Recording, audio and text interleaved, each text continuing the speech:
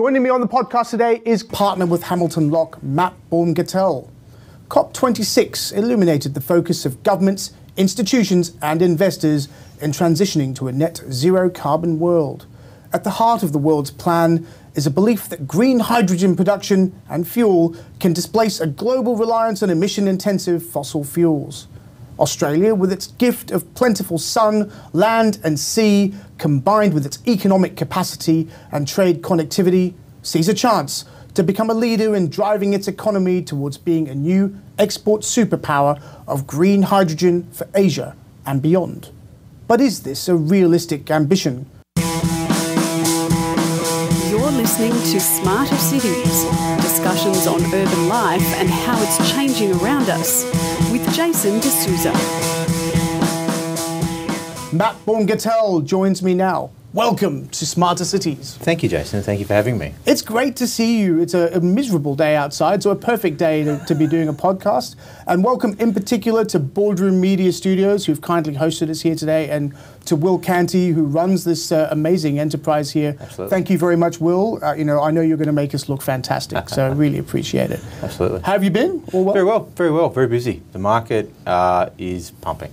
Energy transition, as you've suggested, energy transition, COP26 has lit a fire under a lot of people, and Australia has an enormous opportunity. But even prior to COP26 this year, and I'd actually say the last 2 years have been an enormous growth. There's been enormous growth and appetite for hydrogen investment and hydrogen projects in particular, green hydrogen.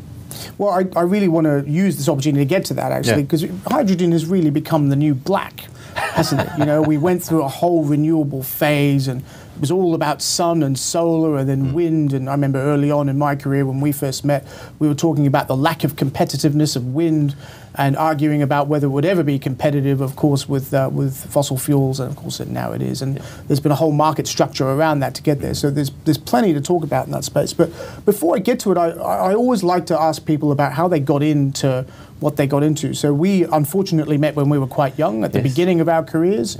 At that time, we thought we were both extremely serious. I think we've learnt that perhaps that might not actually be the case. Absolutely. But that's all right. But you've always sort of been fascinated, really, with this space, haven't you?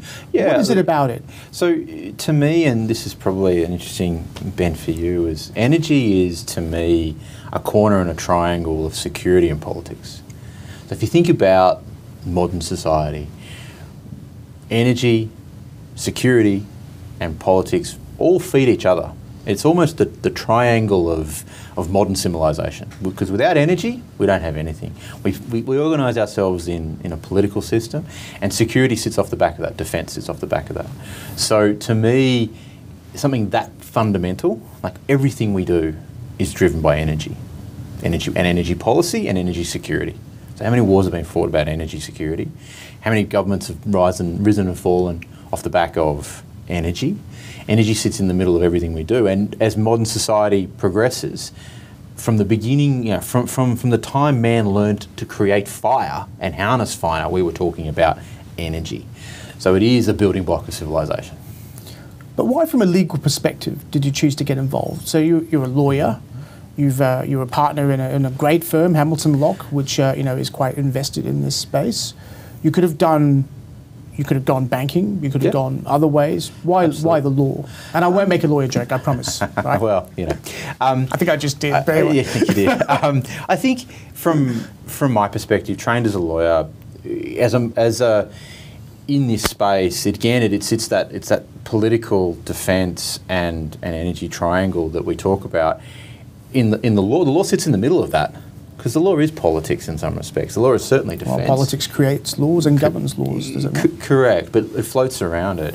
And I think that, as a lawyer as a lawyer, the reason people are lawyers is not because the law is interesting. Let's be really clear. People are lawyers because they like to solve problems. Complex problems, really complex problems, in a set of frameworks, in a set of laws that you can help clients navigate. You also, as a lawyer, you're there to solve people's problems, right? Fundamentally, a good lawyer has helping their clients at their heart. So to answer your question, why am I a lawyer and why do I do energy? I'm a lawyer because I enjoy the intellectual challenge. Why do I do energy? Because energy is really interesting. It's really interesting, and it changes every day. We were talking about hydrogen 2 years ago. It was a pipe dream. I mean, hydrogen's not new in any way, shape, or form. For decades, right? 200 years, right? It's the building block. You sitting there and I sitting here, we are somewhere between 65% hydrogen. We are hydrogen. It's the H2 of the H2O, right? Yeah. I mean, it is the building block. It is the most common element in the universe. It is the building block of everything. Hydrogen is not new. Using hydrogen, creating hydrogen, is relatively new, but it's not that new. Einstein talked about it. Newton talked about it. Right? There are plenty of people out there that have been talking about it for a long time. Creating hydrogen is not new. How we create hydrogen is a little bit new. Electrolysis is a little bit new. Green but how hydrogen. do we scale hydrogen is what we're talking about now, really. Absolutely. Yeah, but that's the question. That's the reason why I studied economics, for example, right? And why I work in development. Like I like the intellectual challenge of doing big things, big infrastructure projects, big complicated new precincts in cities. It's why I do my day job at Lend-Lease is about creating really interesting complex parts of development that you wouldn't traditionally be able to do if you didn't actually think deeply and work with multiple stakeholders and get involved. And the whole political debate about city shaping and energy is a big part of that, right? Absolutely. So this is why we get along, because we like solving complex problems. We just give a different sort of skill set to it, but ultimately we're just solving complex problems. These are multiple, not three-dimensional, they're 10, 12-dimensional problems, right? And with multiple different stakeholders and different things, different ideas need to be navigated both in terms of now, but on a temporal nature as well across time. So this is the interesting thing when we bring it back to hydrogen. Why now? Okay, why now for hydrogen is really not driven, in my view, not driven by not driven by carbon, not driven by COP26. These are things that happen in the political space. It's not, you can't drive from a political, you've got to create a demand, you've got to have a reason for it. And the reason why we need hydrogen, and the reason why green hydrogen is very, very attractive is because we can create it at an infinite rate. All we need is water and electricity. Electricity, the cost of electricity has come down substantially. Like renewable energy is now the cheapest form of energy globally. It is cheaper than coal. It is cheaper than gas. It is also infinite. The sun shines and the wind blows. The problem with both of those things is they're intermittent. The sun only shines in the daytime and the wind only blows when it's windy. That's the problem. So we talk about energy storage and we talk about how to create base load power, or the concept of base load. We need electricity 24/7. We also need a fuel or energy to put in particularly mobile applications, whether that is trains, buses, cars, ships. Long-haul transportation, shipping, aviation. Exactly right. So, and that you need a fuel. You need a source of energy that is easily transportable and on demand. So that creates a huge opportunity. So that sector is very difficult to decarbonise. It's very difficult to get away because we've developed internal combustion engines, whether that is petrol or diesel.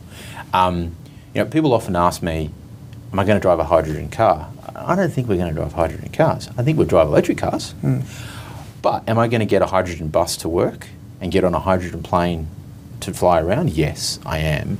Are our goods going to be shipped internationally using hydrogen or a derivative of hydrogen, ammonia, which is just hydrogen plus?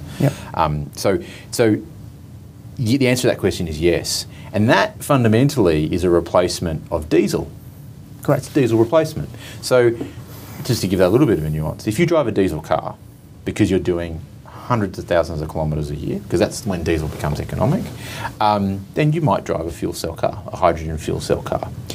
But if you're doing short hop, even travelling between Melbourne and Sydney, Melbourne and Brisbane, you can do that in an electric vehicle very easily because the technology is there to recharge those. The refuelling or the range risk or the range anxiety that people talk about in electric vehicles is not really there anymore. The fast charging is available to do it. So to answer your question, why hydrogen now? I'd say to you, it's not hydrogen now.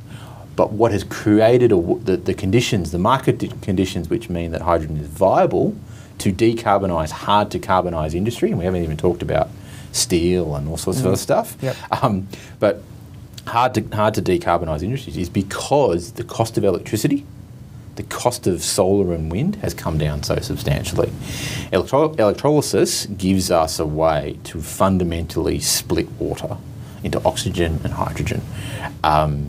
Water, Australia is blessed with having lots of water in terms of seawater. We're an island, and the desalination and then splitting of seawater is where we will end up in a hydrogen space. And we're also blessed with very good wind resources, whether they are onshore or offshore in particular. And we are fundamentally a desert continent. We have lots of space to put big solar farms. To put the stuff, yeah. Right? Yeah. So that in itself creates a huge opportunity for Australia to lead the world in the export of green hydrogen and green ammonia. Our competitors are Saudi Arabia. Our competitors are the Middle East, because they have, believe it or not, exactly the same. And they are looking at it, we're talking about OPEC countries, they are looking at it as their future. As a replacement to their current oil dominance, right? Correct. That's right. And it becomes a fuel, right? And the supply chain for green hydrogen is very, very similar to the supply chain for LNG. Correct. And that's actually, given Australia is one of the pioneers of the LNG sector. Correct. That's part of the reason why we're so well placed. But I want to take you back a little bit, because it was a great segment just then. But to your point about it's beside politics that this transition is happening. I'm going to take issue with that, because I actually think that the whole renewable energy sector has been driven by government subsidy up front. Absolutely. Right? And so politicians have had to make a decision to do that. And if you think about the trials and tribulations of the Australian scene, the 2007 carbon pollution reduction scheme, which failed ultimately under John Howard, Kevin Rudd's emissions and trading, I don't even know what it was called, ETS, that failed. Prime Minister Gillard came in, she tried a carbon tax, that failed. It wasn't called a carbon tax, it was called something else, but that's what people know Can't say tax, yep. What has been very successful is the renewable energy target, right, which basically has forced investment into renewable energy and subsidised it in a sensible way, because the market actually had some clarity. And I suspect now, if you see the behaviour at COP26 of everybody signing up, the signals that global politicians are offering in terms of, yes, we accept now that we're going to have to reduce our emissions. Yes, we accept a net zero target. That's then led to sovereign wealth funds saying, our own administrations are saying a net zero target, so we're going to be investing in net zero things, to use a technical term, right? And that has then led to superannuation funds, semi-government, government also doing the same thing, driving this change. So I agree the market is taking a lead. You only need to see Mark Carney's whole investment thing. I think he's got several $1 trillion now of money that is committed. It committed philosophically, I would say, not committed, in commercial sense. That was all another work stream of COP26. So I think what's really fascinating about this whole debate is we've seen how the emergence of new markets has happened through the renewable energy target, through subsidies or regulation or whatever it might be in different markets. Some have failed, like I think the European emissions trading scheme has not worked. I think that's fair to say. I think ours has been a disaster. Whatever you might think it was the right idea or not, that hasn't worked. But I think the renewable energy target scheme has worked, and I suspect we're going to start to see some form of regulation move around that. And I think politicians have a huge role to play. So I think the interesting thing here is you have one side of politics that's, I'm in 2030, 2050, Harvard, but they haven't necessarily defined how. Another side that is really struggling with it, worried about transitions of industries and whatever, and they've gone all in on hydrogen. And why have they done that? Because of your point that says, well, we've seen this story before in the LNG sector and we understand it. Yep. So we can see that we actually, if we go all in on hydrogen, that solves this carbon emissions problem that the world clearly has, right? And not to mention air pollution and whatever that goes with that, which are sort of more immediate impacts. And for once, we actually look at our country and think, well, we've got a strategic advantage. And while Saudi Arabia and the Middle East is focusing on Europe to supply to, we've got Asia on our doorstep. Absolutely. And we've already seen a number of agreements with Japan and South Korea and at a governmental level to drive this. So I think your analysis is excellent, in particular on the market response. But I do think global politics has a role. Absolutely agree. And probably, well, governments have two choices. They have choice of two things. Either use a stick or a carrot. Okay, sticks in taxes don't necessarily work, and we've seen that with carbon taxes and other things around the world.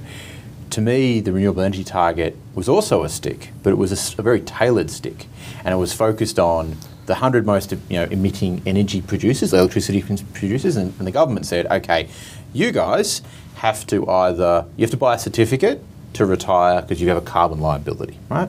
It worked. But we've got to remember that its original design was 50,000. Effectively, it was halved. The original target was halved. Yeah. Okay, so it created, at the beginning, there was incentive. And the government interfered. The government went and set up ARENA and the CEFC as the government's green bank and the government grant authority, and it funded a huge amount of money. It pumped projects into projects that I delivered. Effectively, that's a subsidy, though, right? It is a subsidy. Yeah. It's taxpayer money in there. Okay, and then next to that you had the renewable energy target, which created demand for renewable energy because those large electricity producers, retailers, had to. Consumers of electricity, so the Alcoas of the world and the Energy Australias and the Origins, they had to buy these certificates. They could either buy them on market or they could buy them off market from a project, and they would go and sign a power purchase agreement to do that. Yeah, which is where you've got your explosion of wind energy and solar. Exactly, but that was the first wave. So those guys haven't signed PPAs for years. For years. All it did, that first trick, so the first government money that went in from the CEFC and from ARENA, plus the renewable energy target, which was built out. There was sufficient capacity built years ago, but it hasn't stopped the wave of renewables because that first government money pushed the price down. It built an industry and pushed the price down. So we're now delivering projects at much, much lower pricing and well below new build coal, new build nuclear, new build anything. It's the cheapest form of energy.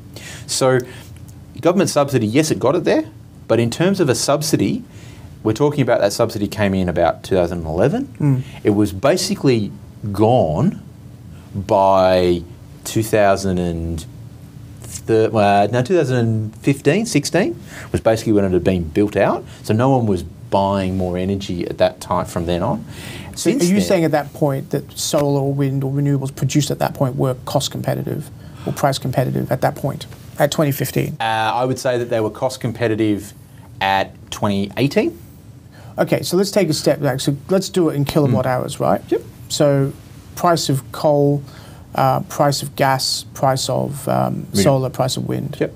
Like, what are we kind of trading at? Well, you can go and get. So let's talk about what the market says that is worth. So the levelised cost of energy for solar is in the low 30s in Queensland. It's well excess of that for coal. Gas is in between. Gas is a little bit more expensive, but coal is much more expensive. So if you're talking about it in terms of what does it cost to build new megawatts today, and that's probably what we need to focus on because you have short-run marginal cost and long-run marginal cost, and I don't want this to be an economic debate, right? No, but it's the key to the power sector, right? It is. But you've got to overlay on top of that the fact that Australia's coal-fired power stations are some of the oldest in the world. They're well past their design life. They're getting upwards of their useful life. Didn't they just demolish one of them, Willarrawang? Yeah, because it's no longer economically viable. These coal-fired power stations relied on them being built essentially on a coal mine, and that coal is running out. And if it's not running out, then it's getting more and more expensive to dig it up. Yeah. So, whereas that marginal cost of that coal-fired power station, that every megawatt hour, is going up because the maintenance cost is going up. The reliability is going down because they're old machines. These are machines that were built before we were born. Design life is about 60 years. Design life is 30 years. Oh, 30 years, okay. And these things are pushing 40 years. Right, okay. I thought they were longer. Interesting. The youngest coal-fired power stations are in Queensland, run by CS and Stanwell. They are relatively young coal-fired power stations. They're still within their design life and will be for some time, 15 or 16 years. The planned retirement of coal-fired power stations is, well, effectively there's none left when we start to get out to 2050. There's none left. They're gone, right? We're not building any new ones because it is cheaper to build wind and solar, but that doesn't get you across the intermittency, right? And that is where it gets interesting. And that's the key for hydrogen, right? Is it the solution to our base load question? Hydrogen? So no. 2 years ago it was gas. Right. Yep. So Prime Minister came out, gas is our future. Right. Now we're all in on hydrogen. But this is what's really cool about hydrogen, okay? Because once you've made hydrogen or ammonia and you've got it in a tank, you can do lots with it. It's a gas, right? You can burn it in a turbine. Both GE and Siemens have turbines now, big gas-fired turbines, 650 megawatt turbines, that will burn 100% hydrogen. Without transition? So you can buy one now. So you can transition from gas in a gas turbine today and basically burn hydrogen. You can buy a turbine now that will burn gas and burn hydrogen 100%. That's what I understand. Okay. Right? So that means that there's low transition cost then between a gas fuel and a hydrogen. I'm working on projects that are going to get up on financing with LNG. Yeah, so it goes back to this marginal cost question, right? So that's a big deal. That's a huge deal. So you're going from emissions-intensive gas to emissions-free hydrogen. Correct. That's what we're saying. But that's just the energy. That's just electricity, right? So you create the solar. So you create the solar energy. You turn it into hydrogen. You've now got a base load or a fuel source you can burn in a turbine. You can also put it in a bus. You can also put it on a boat and send it to Korea or Japan. Or you can convert it into ammonia and also send it to Japan or Korea, or turn that ammonia into a fertilizer. So just are you sending hydrogen in gaseous form, or are you sending it in ammonia? The massive debate. This is the debate, right? There's a massive debate. So we're jumping around a bit. No, it's okay. good. No, this is good. Because this is exactly what I do every day. I was having this conversation with someone just earlier this week, right? On Sunday, actually. So anyway. In my view, so you've got a couple of different. You've got basically three ways to do this. You can compress the hydrogen. You can liquefy the hydrogen, or you can add nitrogen and turn it into ammonia. That's basically your answers. There's different pros and cons for both, right? Compression, obviously, it's not liquefaction, so you've got a much bigger tank, right? But it doesn't cost as much of energy, the parasitic energy, to compress versus to liquefy. The challenge with liquefied hydrogen, and I am not saying this is not the answer, but you've got to keep it at essentially 0 Kelvin, which is another 100 degrees cooler than LNG. The energy required to do that and to keep it at that temperature is enormous.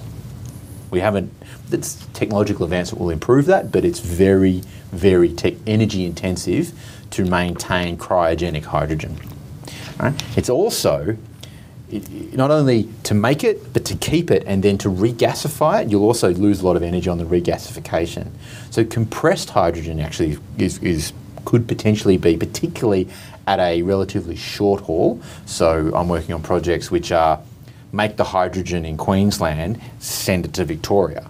That's a compressed type of... So that's a domestic supply, That's a domestic game, And in the right? short term, that will be via truck, one imagines. You would do it via truck, but again, if you can put it on a vessel, you're going to be you're going to create coastal shipping, right? And then you can talk about whether the hydrogen's in a pipe or not. We can talk about gas networks and come back to that. But there's a lot of work going into that right now. And again, to convert existing gas pipelines to be capable of hydrogen Well, you supply. can put hydrogen in a gas pipeline. In fact, there was a test recently, right? 10% hydrogen through a gas pipeline. Correct. I think it was Gemini that did it, if I'm not mistaken. They're doing it in Germany, they're doing it in Japan. Yeah. The Tokyo Olympics are a hydrogen Olympics. Yes. Right? Yeah. So you can do it. So the challenge and I'm definitely not the technical person, but the challenge with natural gas pipelines is a lot of them are very old. Yeah. Natural gas molecule is the size of a beach ball. A hydrogen molecule is the size of a golf ball. So if your pipe is old and it has micro cracks in it, you'll leak hydrogen. Leaking hydrogen is not a good answer. right? Particularly if it's leaking hydrogen in an open space is irrelevant, right? Because you'll never ignite it because there's not enough of it condensed. But if it's going through an urban area, that would never be allowed, right? I mean, look, it's as dangerous as LNG. It's as dangerous. I mean, there's no real difference here, right? But what's relevant for the purposes of hydrogen, I think, is that we can use our existing gas infrastructure, particularly the new infrastructure. But really, what we're talking about is putting hydrogen into pipelines that exist, that are relatively young in the Surat and the Bowen basins, for example, that are now currently taking coal seam gas, natural gas, out of the ground and shipping it to Gladstone. There is no reason why you could not put a significant amount of hydrogen in that network and take the hydrogen out at the end, take the LNG or take natural gas off, the hydrogen off, compress the hydrogen or turn it into ammonia or do something else with it, take the LNG off, you can access that network that exists now. So that creates, and we're talking about hydrogen and domestic supply and international supply, export markets, that's where it gets really interesting for Australia because that market's enormous, both in terms of hydrogen being compressed or potentially liquefied. Where I think it lands, and this is where you started with the question, where I think it lands as ammonia. That's what I'm hearing too. That's why I'm asking the question. And is it liquid? It's just like liquefied, gas, right? It's not like we don't ammonia. Transfer. Yeah, well, ammonia. So we transfer gas in liquid form now. Why wouldn't we do it with hydrogen? Well, ammonia is even better because ammonia is basically liquid at room temperature. Okay, so it's easier to transport. Right? Yeah. And in fact, I think we're transporting it now. The global trade in ammonia is enormous. You need it to make fertilisers. You make most of the world's fertilisers are made from ammonia. The world eats ammonia. Without ammonia, there'd be no fertilisers to grow the crops that we eat. That's the biggest market for ammonia right now. The explosives market is also very big. Right? So most of the ammonia that's being made, there's an enormous ammonia trade, global trade in ammonia. Most of it's made from hydrocarbons, which are terribly CO2 emissive. Right? There's a big problem. But most of it's for fertilisers and explosives. It's a relatively small market when we compare it to coal. But let's do that comparison. So Australia exports a huge amount of coal to places like Japan. Let's just talk about Japan and South Korea. Both great countries. Both great countries. Both of them have relatively young, actually quite young, very efficient coal-fired power stations. And we sell them our very high-quality coal to put in their very high-quality coal-fired power stations. They are experimenting burning ammonia in those coal-fired power stations, co-burning. So the global, our export market of coal to Japan is enormous. Japanese are already talking about putting up to 20% ammonia in, co-firing. So 20% of Australia's coal could be replaced with ammonia.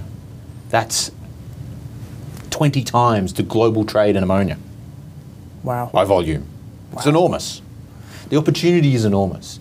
And that's just existing built coal-fired power stations that can take it.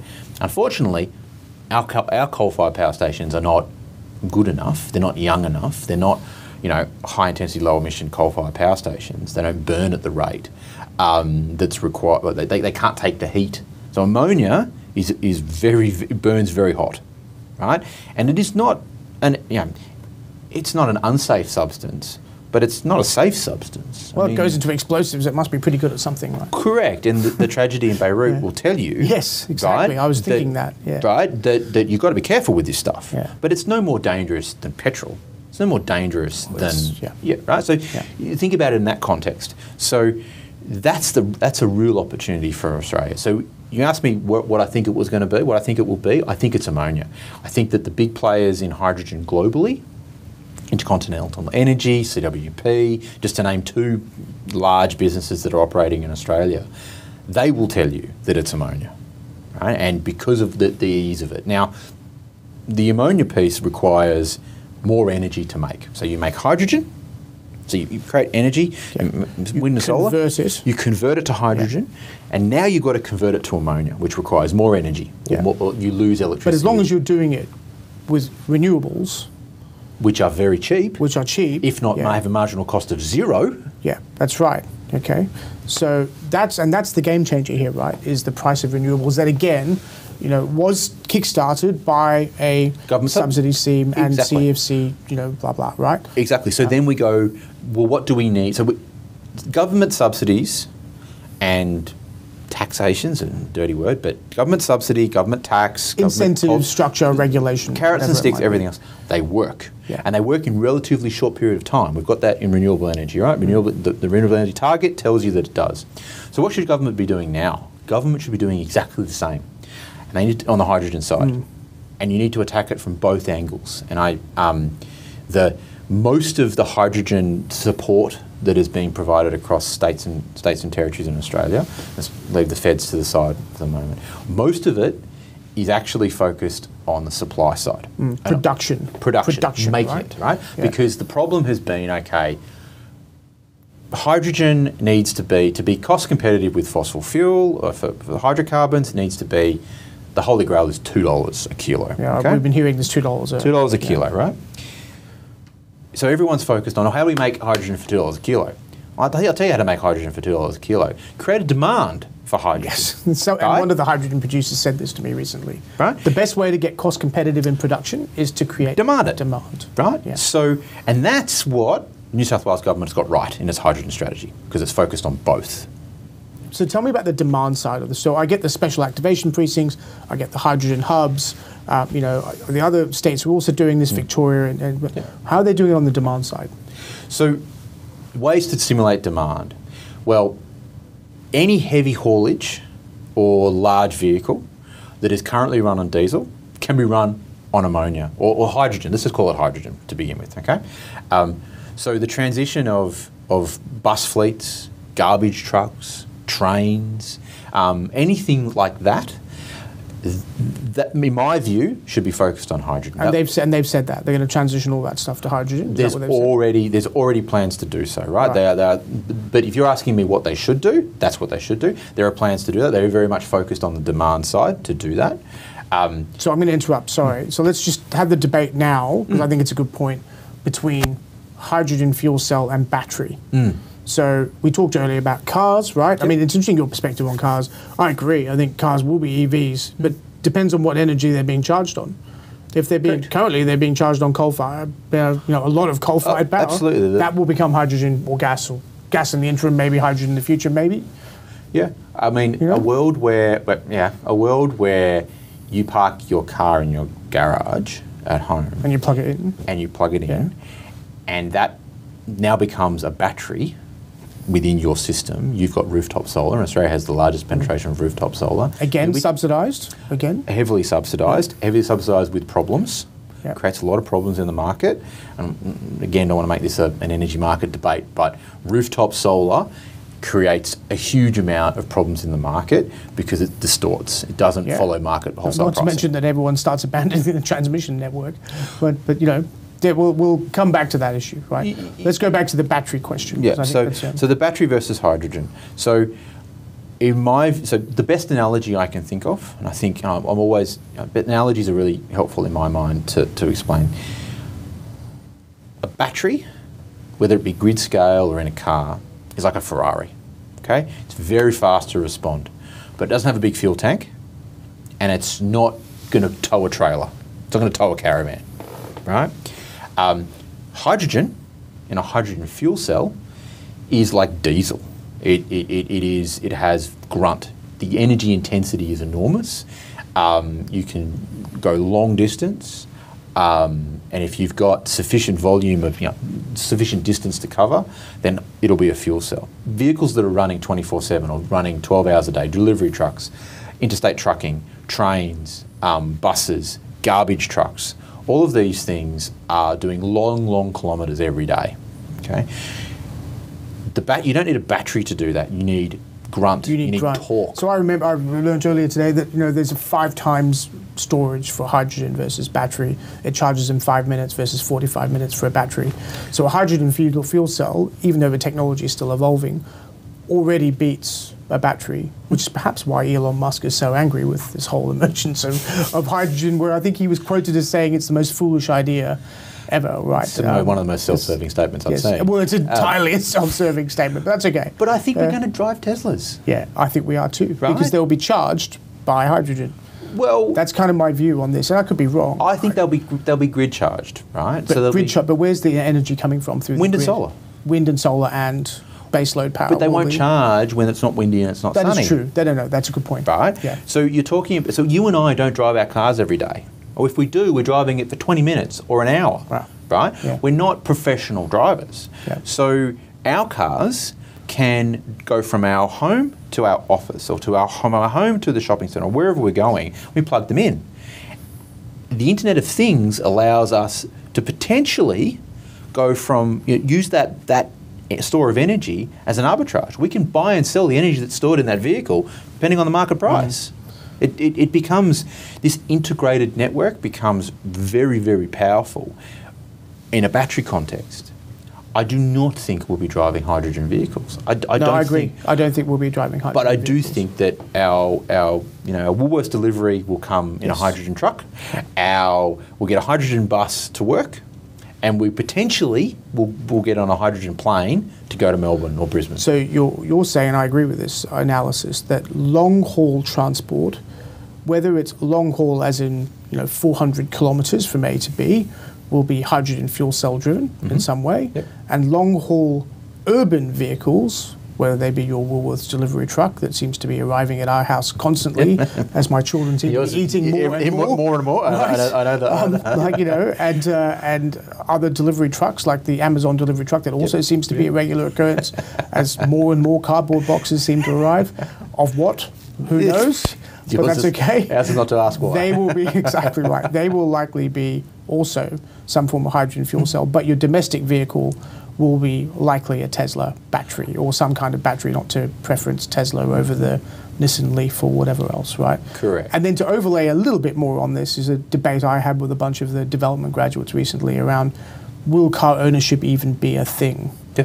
Right, Absolutely. and sort of from a funds perspective, I'd love to own a fleet of vehicles that operate 24/7, and that basically it's an institutional ownership of it, and the cars are rented, much like apartments are now rented through build to rent in many countries. Right? Why wouldn't it be the same with cars? Absolutely. Why wouldn't you want full utilization of a vehicle 24/7? Particularly if you're running it as and that's a vehicle that you run on hydrogen. That's a fuel cell vehicle. Well, exactly. Right. That's vehicle on demand. That's transport on demand. And then you're talking about robotics. You're talking about lots of different things, right? Automation of vehicles. And then it gets further than that, which is say, well, if in urban living, and this is a podcast about urban life, do you need car parks anymore?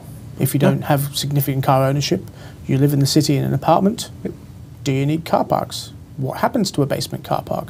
The cost of infrastructure to support a large residential building, the basement is significant. Absolutely. But perhaps you do need basement. What else happens with a basement? Is it storage? Do people need to store stuff? There's a whole, probably another podcast. There's a waste piece there to talk about. Then there's a waste piece. Now, okay, so let's get to waste, right? But, sorry, I'm going to take a step back. Before we get to waste, I want to get to, well, it is, but waste is important. I want to get back to long-haul transport, right? So, Australia, land of distance, land of desert, we have, lots of stories about life on the road here, as I've learned since coming here. It's sort of almost a rite of passage, really, to drive long distances. Even people who live in cities, sort of, one of the big, I read a survey about the biggest concerns about batteries was running out of distance, about battery on distance. Well, not many people are driving these days those sorts of distances, but point aside. Australia's emissions have gone substantially down over the time since we went on this journey, except in the transport sector. Absolutely. In fact, if I'm correct, and you'll correct me, we're up some 20% or something on long-haul transport. What is the future? Because of Amazon, probably right. Sorry, Amazon. We're kidding. What is the future of long-haul transport? How do we move from diesel fuel trucks and the infrastructure that goes with that to something else? So the answer, it's a leading question, and thank you for it. The answer is hydrogen, right? Yeah. The answer is that you can refuel a truck with diesel and with hydrogen at the same pace, right? It's the same refueling. That's the point I was making earlier. It's the same. That's the problem with batteries for long haul trucks. They take time and they're heavy. Look, they're heavy, but technology is improving that. Yeah, right? No doubt. But electric trucks will exist, and Elon Musk and lots of others are pushing that very, very hard. If you ask me to pick how does it play, I think hydrogen becomes more effective, more efficient. You also, what you've got to overlay in a long haul transport context is that every driver of a truck has to brake every so many hours for at least half an hour. Exactly. So that's not going to change, right?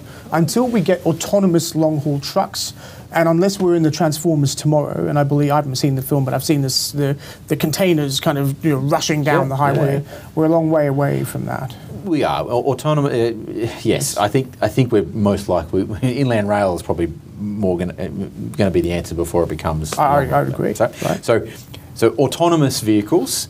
Again, if you make something autonomous, then you're not paying for a person to sit there. So does it really matter whether that truck's going to run 24/7? If it needs to charge up, spend 2 hours of that 24 charging, or even 3 or 4 or 5 hours of that charging, it's still on the road for 20 hours. So you don't. So that I don't think is going to be the impetus. What I think is going to be the impetus is that hydrogen gives you the grunt.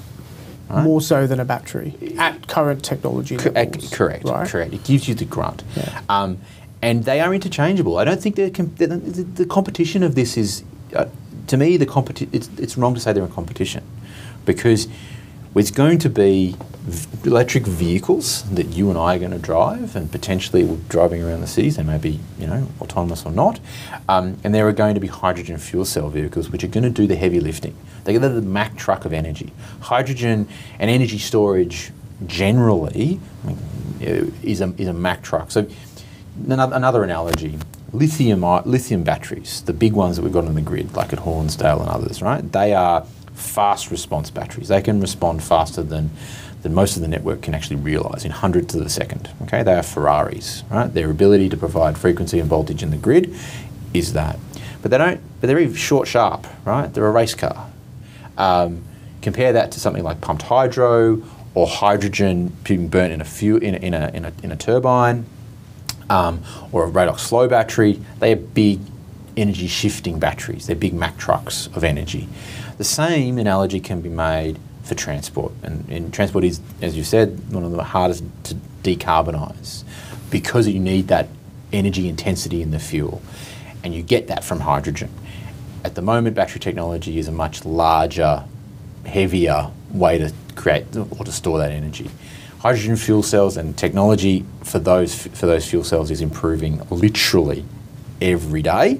I act for a couple of different businesses with a couple of different technologies, and some of the efficiency gains that they're saying just by slightly tweaking things, fuel cell is enormous.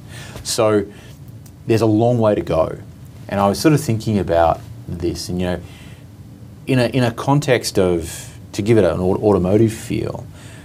We talk about Henry Ford, right, and Model T Ford, which is the first real, production. Okay, we've arguably in electric vehicles we haven't had our our T model yet. Right? We haven't had our first commercial scale. We've got Tesla, but it's really not out there running around the way that. No, it's still a luxury vehicle, right? It's still not accessible to everyone. Exactly. Yeah. But that's coming. Right, it's coming with Nissan. It's coming with Toyota. It's coming with volume there. But that's going to be electric. We are way back at steam engine type cars when we talk about hydrogen and hydrogen fuel cells. Right? We're way back at the beginning. So the trucks, I think, are very early stage. Hyundai already has some that are in trial, I think, in Switzerland. There's another company, Hyzon, that's producing heavy vehicles. Correct. There's a huge debate, I think, between Volvo, Scania, and these other companies around whether battery trucks are the place. So I almost feel... And you've forgotten our Australian homegrown H2X. Of course, sorry, yes. And of course, love the Australian brand too, which I know a little less about, actually, but it's great that we're doing it. Where I was going with this is I almost do feel that this is a bit of a battle between the famous VHS versus Beta debate back when the history of that, of course, was well before us, but that was a fascinating history. Arguably, beta was supposedly the better technology, yet VHS captured the market. And I just wonder whether we're in that space now. I don't think we're going to have. To me, there's not going to be a dominant. It's because it's going to be a mix. It has to be a mix. Yeah. It has to be a mix because you and I are going to drive electric vehicles, electric cars, right? Consumer cars. Okay. Our goods are going to be shipped in hydrogen vehicles, hydrogen long-haul transport, right? Planes, trains, buses, stuff, right? Trucks, all that sort of stuff. It's going to be delivered in a hydrogen context, not a hydrogen fuel cell context. We're going to, at a grid scale, an electricity grid scale, we're going to have fast response lithium batteries to give us the physics of electricity, the frequency and the voltage control that's required to make sure that power comes out of the power point properly, right? Equally, we're going to have other forms of energy storage, whether it be pumped hydro, whether it be flow batteries, particularly, just to name a couple, that provide different solutions for energy storage. To take energy when it's made, wind and solar, and remove its intermittency, make it available on demand. Okay, and there's a cost of doing that, which is the efficiency. How much, if you put 100 electrons in, how many do you get out? At scale, pumped hydro wins hands down. Right? At scale, absolutely. Gravitational energy. Which is partially why the investment in Snowy Hydro 2 was made, I suspect. Absolutely, but if you think about, Snowy is 2 gigawatts. Snowy pumped hydro is 2 gigawatts. We probably need 8 gigawatts of pumped hydro storage in New South Wales to replace the coal. Which means we need to be building more of it, substantially more of it. Yeah. And there are lots of options to do that. That is a transition. If you're talking about what's the end point of a transition, the end point of a transition is lots of wind, lots of solar, because it's cheap. It's the cheapest form of energy. And then you've got to get rid of the intermittency, so you've got to store it. Storing it at a large scale is pumped hydro. Storing it at a smaller scale is flow batteries. And storing it to create or to manage grid conditions, what electricity people like me call FCAS, the FCAS market, frequency voltage control market, which we need because you need to control the way that the electricity flows around the network. You do that with a lithium battery. So there's a mix. This is not a VHS versus beta moment. But to give you to use another video analogy, because you've reminded me of it, there's a real debate going on right now as to whether service stations are having their blockbuster moment. Well, yes, right. That's my point earlier about what is the supply chain, what is the infrastructure that will transition to something. Correct. So you and I charge our cars in our garages or in the street, and they're doing it in London, do you remember that company Better Place? So about 10, 15 years ago, they entered the market with a whole plan to basically start EV charging stations all over the city. Of course, they were way too early and died, right? Yep. But the concept was, well, actually, we're going to start putting out EV charging stations, and also it was based on the idea of actually changing the battery, right? So of course that's not going to happen, but the concept was kind of right. What happens in this case? So on the electric side, I think that if you're lucky enough to have a garage in Sydney, then you'll charge. You charge at home, right? You charge at home. Yeah. And you may sign up with your electricity retailer to let them control the battery, charge and discharge it, right? And that's now we start talking about virtual power plants, which is a whole new piece, and the whole regulatory environment around that is about to change. So that gets really interesting. In my view, you and I will drive those electric vehicles. We'll either plug it into our garage, or we'll plug it into a lamppost like they do in London. Yeah, you plug it into a street. Into a lamppost, anywhere, right? Yeah. If you park on the street, that will be the answer. Overlay that with less and less car ownership, because people, if they will hire a car if they want to drive to Brisbane, and otherwise they'll get an Uber, or whatever it is, ride-sharing app, ride-sharing thing. Hydrogen for heavy haulage or long transport. At the moment, those trucks and trains don't refuel at your local petrol station. They refuel at their depot.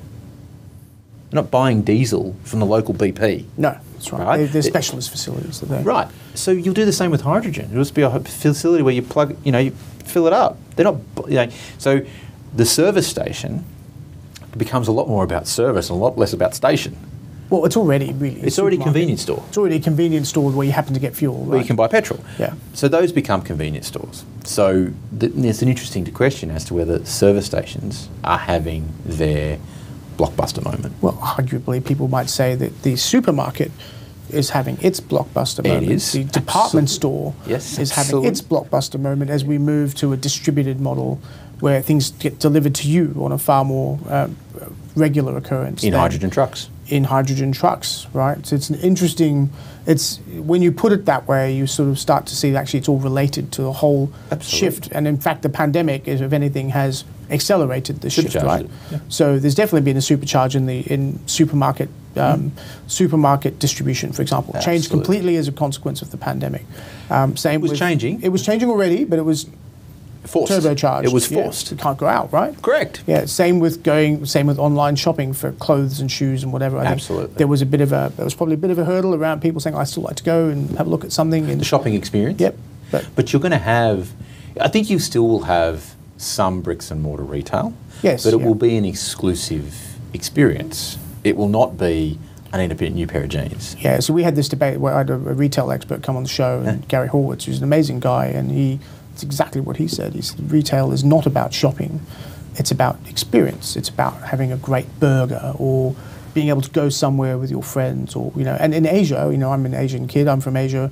Shopping centres are a place of entertainment. That's where you go. It's not the case in Australia. Like, you don't go to a shopping centre necessarily for dinner, right? In Asia, you do, right? So there's a whole another podcast again in this debate and this discussion. But I want to just take us back to hydrogen and the energy market, because we've touched on a lot of really interesting parts. And the bit that I'm really interested in is, what do we do now? So we touched on the New South Wales government hydrogen strategy. There's one in Victoria, there's one in Queensland. The Fortescue Future Industries, Andrew Forrest, one of our great entrepreneurs with FMG, is now going all in. In the space, yep. Yep, he's gone big on starting new electrolyzer manufacturing facilities, which is really interesting, because he wants to be able to make it here, and he wants to be able to generate as much of the stuff as possible. He's going big, trying to generate demand. Great. So we go back to the beginning, right? We had the beginnings of the regulatory environment, the RET. Did a lot of work. Big Bang, right? Because that's the beginning of hydrogen. Well, yeah, we might not go that far back. What is today's regulatory market meant to do to turbocharge Australia to the top? So if we are going to be this export superpower, as our politicians are telling us we're going to be, and this perhaps is the green revolution that everyone keeps talking about, and the markets are going all in, right, to an extent. There's small pilot investments at the moment that are going in, increasingly larger, but the big bulk of the investment will be from the state, from the public sector at the beginning. What does that look like? So I think the answer to that question is realising the potential. I think most state governments have realised that potential. And the federal government and the opposition, everyone is on board, right? Green hydrogen, new black. What do they do? New black. So what do they do? So one of the first things that the global community needs to get certification right. So the big debate, and this is probably a little bit boring, but how do you know your hydrogen's green? Well, exactly, right? Because we haven't gone into that, but there's 5 different colours of hydrogen. No, there's a rainbow. And there's a rainbow of it, and really people only care about blue and green. The other ones are grey, purple, pink, orange, whatever, right? Clear. There are lots of different. But just to be clear, everybody wants green, as in hydrogen produced with renewable energy. Correct. Not produced by carbon capture or storage or gas or whatever else. Exactly right. We're talking about green hydrogen. That's the utopia. It is. Well, right? it's the reality, because we can do it. The way that you do it is you do it a couple of different ways. You got to get the certification right. So if I'm in Japan and I'm buying hydrogen from Australia, I want to be able to say to my constituents that I'm buying green hydrogen. We haven't even talked about ESG, right? But the reason I'm buying that is because, for lots of reasons, I need to meet ESG goals, or my consumers require me to do it. That will be the impetus for them to buy green over blue or grey or black or whatever we're going to call it, whatever colours we got. But how do I know? Right? You're now talking about, because in an Australian context, or in a national context, you certify it. Okay, so you have a certification. We have the Clean Energy Regulator in Australia, which regulates clean energy. right? It gives a certificate if you make clean energy. Yep. Just like we have certification of food or certification of tablets or whatever it is, right? Right. So this is where come back to where we started. This is where the politics meets energy, because international politics requires there to be a system of trust to say that the Australian certification of that hydrogen is correct. Right? Now, that Japanese buyer of green hydrogen, they can buy Australian with an Australian certificate, or they can buy Korean with a Korean certificate. Are they equal?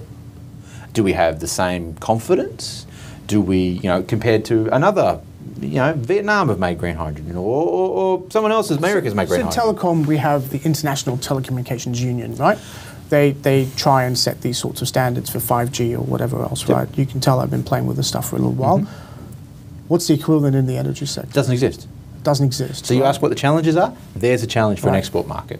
Sounds like a new institution you lawyers can build.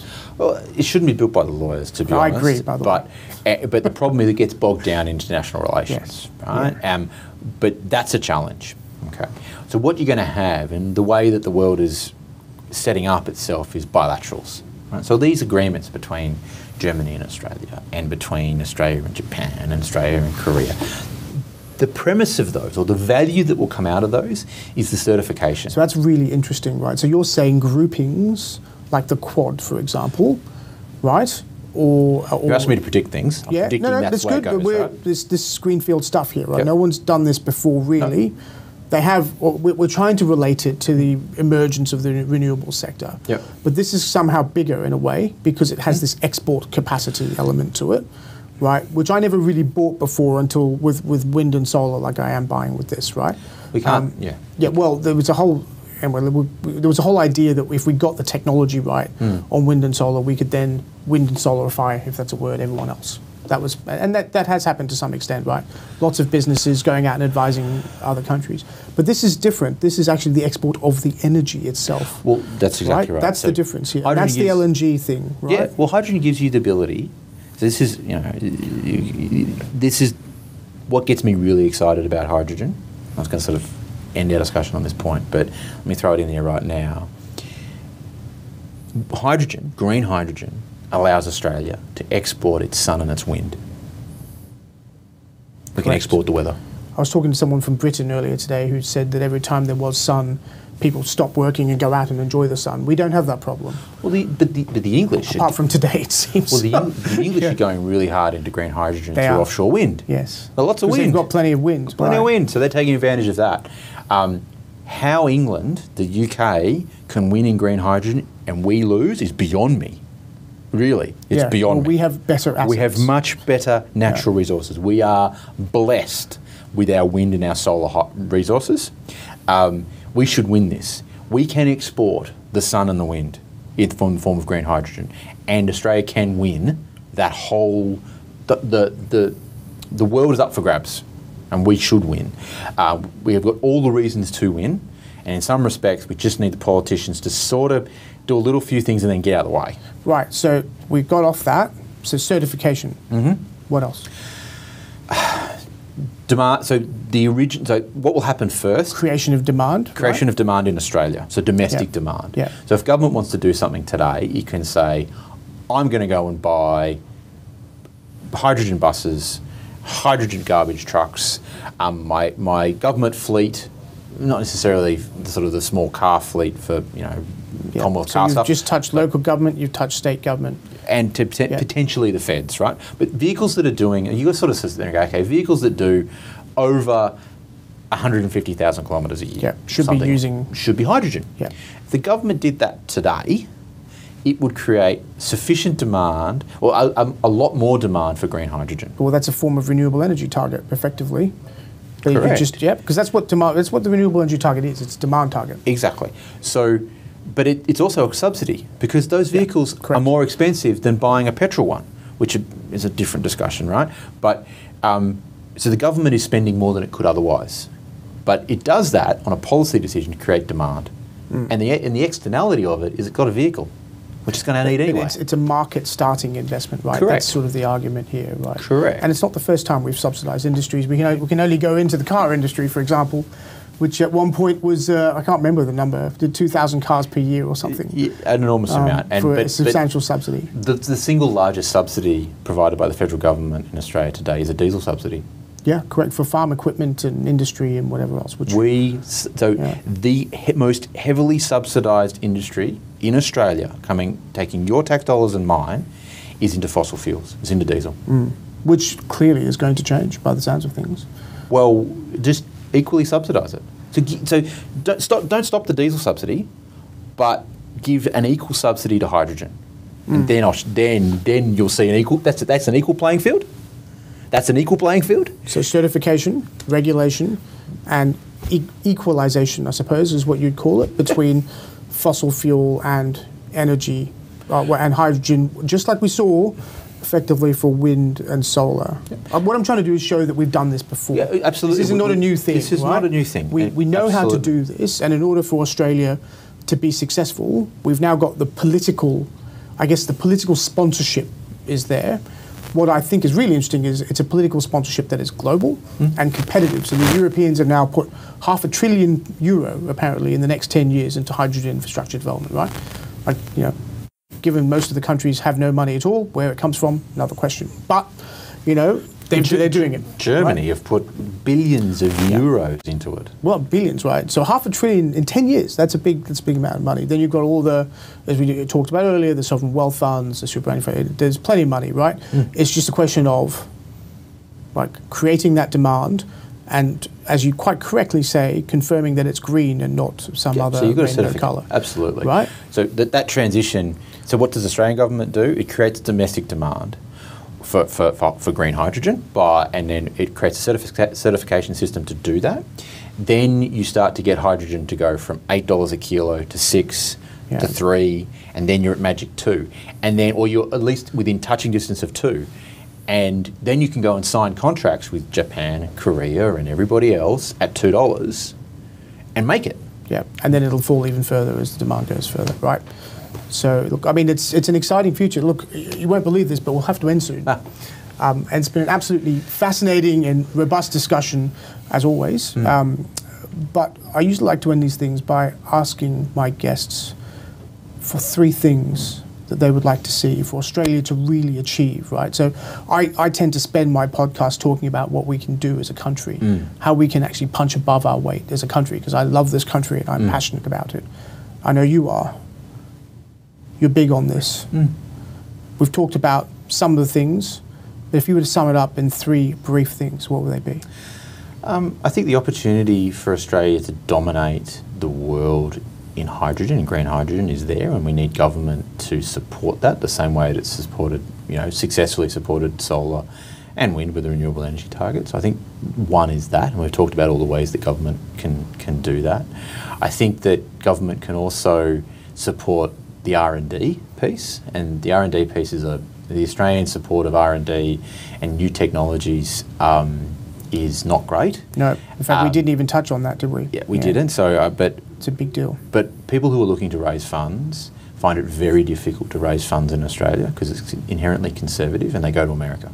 Yeah, okay. That's true. And many technology sectors, and a whole nother podcast on that too. Absolutely. Yeah. So let's avoid that for hydrogen, green hydrogen. That would be my suggestion, because we do have the smart people here to do it. Let's stop exporting our ideas and start exporting commodities. So I think that would be first. That would be the second, and then I think the opportunity for transition. So we need to really, the phrase is a just and fair transition. So we've got large coal communities that are built around fossil fuels. Yes. Okay, we need to not leave them behind. This is such an important point. Very important. So we need policies around that, and all of those people in those communities, they want a future. Right? And holding on to the past is not a future. We need to help them transition. And that, to me, is, we see that in renewable energy zones and other things, other government policies, but they can be part of the energy transition. They should be actually in the middle of it. So what do we need? What should we do? We should help those communities transition. And that's not just putting everyone into a TAFE course. It is supporting local industry to build electrolyzers, supporting local demand for green hydrogen to create a domestic market which will lead to an export market. Take a longer view. Just because we're buying green hydrogen today for $8 a kilo doesn't mean that in 3 or 5 or 10 years' time it won't be $2, because it will be $2, right? It's not going to be $8 forever. So to me, take a view around that transition, get everyone on board behind, every community behind it, and that will, the politics then looks after itself. Articulate as always. Matt Baumgurtel, thank you so much for being part of Smarter Cities.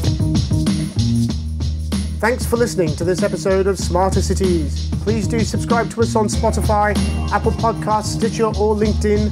Leave us a rating, it always helps. And tell your friends about us on social media. Intro and outro music is by Bruno E. at Public Memory. We are produced by Social Titanium out of New York. Check him out at socialtitanium.co.